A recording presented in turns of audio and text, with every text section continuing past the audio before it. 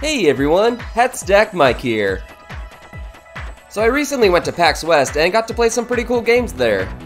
But one that really stood out to me was this awesome little indie game called BeatBeat. I love saying that. BeatBeat. I love platformers. And I love rhythm games. And BeatBeat combines the two genres to make something pretty cool. I absolutely love the concept of a rhythm platformer hybrid game. And BeatBeat executes that concept really well. Jumping to platforms while also hitting the beats with the right buttons is a lot of fun. The music is pretty catchy, which is like, a pretty good thing for a rhythm game. Watching gameplay footage only does so much. You guys really all need to go play this game for yourselves. The interface is great too. Aw yeah, this retro vibe feels quite nice. The AI that talks to you throughout the game adds a lot to the experience as well. I just love answering all of her random questions. It reminds me of Miitomo back in the day.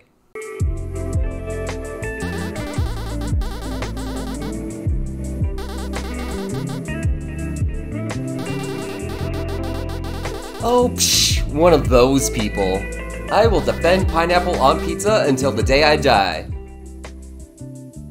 BeatBeat even comes with some truly amazing minigames. Look at this one here. I get to pet the dog. Okay, yeah, back to talking about the game now. As you'd expect, it starts out pretty easy. But the more you complete and unlock, the progressively harder it gets. And it gets quite challenging. Oh man, I love it. Again, watching it only does so much. You really gotta try it out. So yeah, that about covers what I wanted to say about BeatBeat. This is a short video, sure, but I wanted to give this game some recognition, as it really deserves it. I recommend that you all check this game out on Steam.